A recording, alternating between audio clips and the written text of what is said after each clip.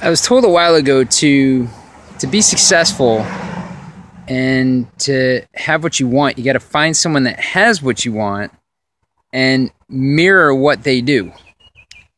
So I coach you on doing that. Find someone that has what you want, whether it be, the family, the relationship, the finances, the job, what have you. Find the person that has what you want, and then mirror what they do on a daily basis, what they do on a moment-to-moment basis to have what they want. Because it may be congruent with what you're doing, it may not be as congruent, and there may be some shifts that you can make along the way. But find that person and then make changes as appropriate. And then I position this hopefully so you see the irony. So then you can get on the same path as that person. Enjoy the rest of your day and seize every moment.